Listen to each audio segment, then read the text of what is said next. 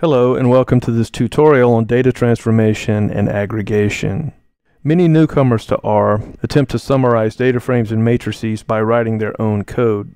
While in other programming languages this is understandable, R provides a rich set of functions for data transformation and aggregation. During this session, I'll be working with two data sets.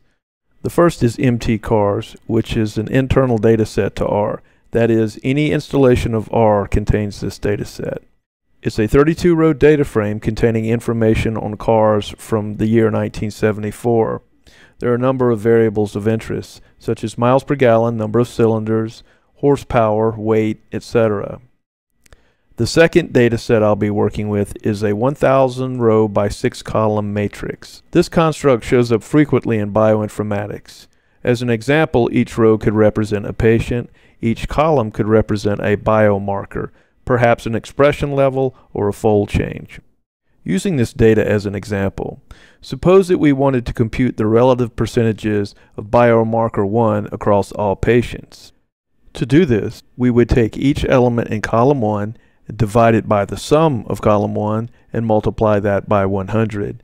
We could then apply this same procedure over each column in the matrix. A newcomer to R might approach this using standard programming constructs such as a double for loop. That is, for each row, then process each column in that row. Here is an example of what this approach might look like. We now have a matrix whose columns represent relative percentages. That is, for any given column in this matrix, the sum should be equal to 100. So our approach worked, but does it generalize? As an example, what if we wanted to compute the relative percentages across the rows? Or what if we wanted to change what it is we were computing? Perhaps compute a weighted percentage. We would have no choice except to go back and recode the double for loop. However, R provides a function that simplifies this kind of activity. It's called the apply function. The call to the apply function, in effect, replaces the double for loop. It is a very clean interface. In this example, the arguments we provide are the matrix, the input matrix itself, the margin, that is, the rows or the columns we wish to apply the function to, in this case, the columns, and finally, the function that we wish to apply. I've gone ahead and done that for you. So now we have a matrix which, as before, has the relative percentages in the columns, such that the sum of any column should be equal to 100. While the apply function can easily be used to transform data, it is more commonly used to summarize or aggregate data. As an example, we could take our matrix and use the apply function to easily find the mean of every column. In general, we can supply an arbitrary function, especially those that are already available to us in R. If we wanted to apply the function across the row, we would simply specify a 1 as opposed to a 2. However, given that we have 1,000 rows, the output can be a little messy here. A primary reason that I'm focusing on the apply command is because it expects to manipulate or accept as input matrices and data frames, which are two of the more common data types that you will encounter when using R.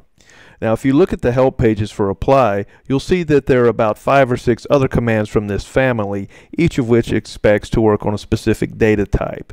Now, since this video is primarily concerned with data aggregation, I'll only focus on a couple of them. The apply command is particularly important. Let me introduce the by command at this point. It's used to summarize one or more continuous variables from a data set in terms of one or more grouping variables. Let's focus on the mtcars data set. If you need a reminder on what that looks like, here it is. Let's say, for example, that I wanted to summarize or determine the mean average of cars relative to their transmission type, automatic versus manual, as well as the number of cylinders. The by command provides a very easy way to do this.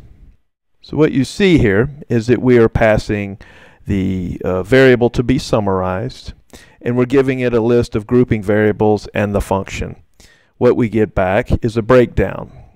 So for the 4-cylinder cars, we have automatic versus manual, and we can see the respective mean mileage for each. So this is a very rapid way to do some summary. It is important to note that we aren't restricted to summarizing just a single continuous variable. In this next example, I'll use the by command to summarize the mean of the horsepower and weight as grouped by transmission type. Also note that in this example, I'm using the combine function to indicate which variables it is I'd wish to summarize. Note that in this case we get a very neat and clean summary of the horsepower and weight as separated by transmission type. If you review the documentation for the by command, you will see that it is a wrapper for the tapply command. The tapply command expects to work in general on a vector. It works similarly as before, as in the by command, in that we can summarize a continuous variable in terms of a grouping variable. The results are not unlike what we've seen previously.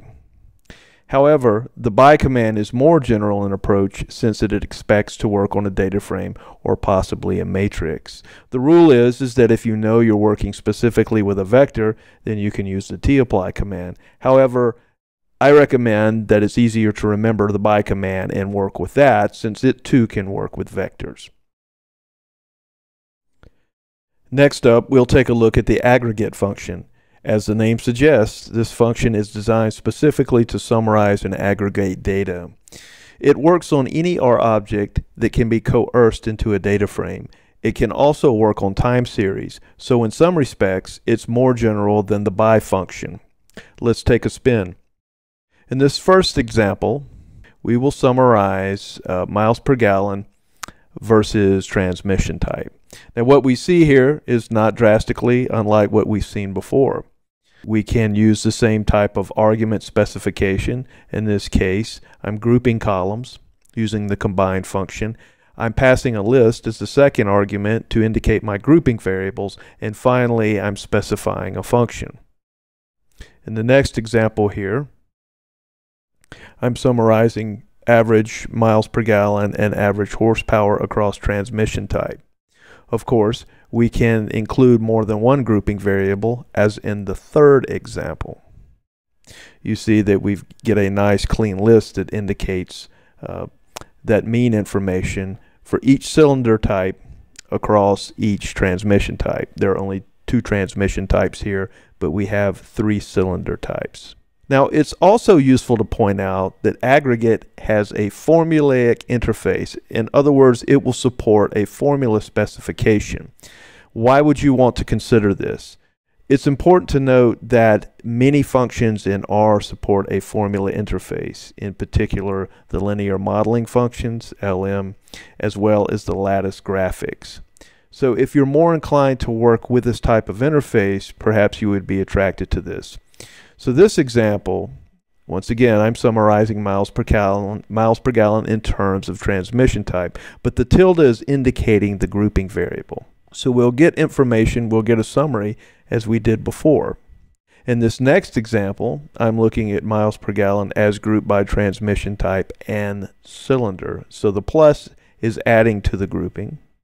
And in the next example, I wish to summarize these 3 continuous variables in terms of these grouping variables. Notice the tilde, once again, sets off or indicates which variables I'm going to use as grouping. The plus adds to the grouping.